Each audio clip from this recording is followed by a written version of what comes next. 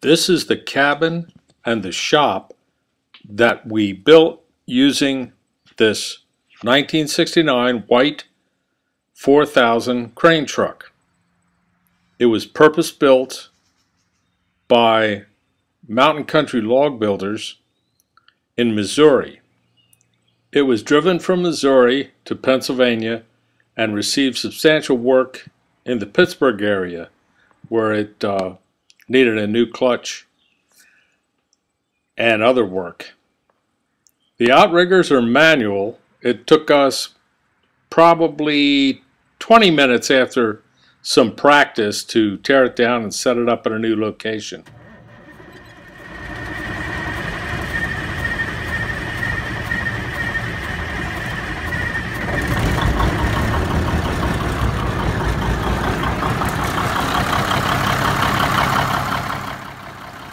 You can see that the fuel is coming from this jug because there's dirt in the tanks.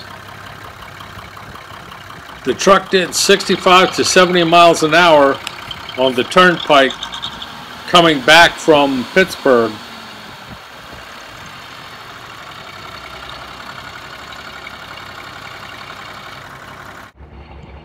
I'm not an experienced crane operator, but I've been told that these controls aren't standard.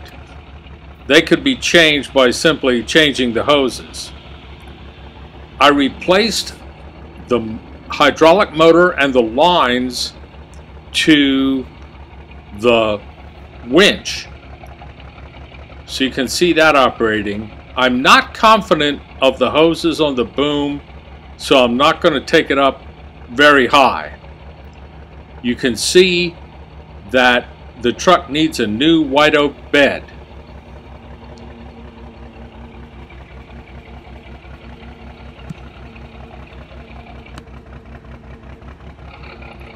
We bought the truck because the setup charges for a rental crane will kill you, because you need the thing for a couple of hours today, and then a couple of hours 3 days from now, and then a few hours a few days after that.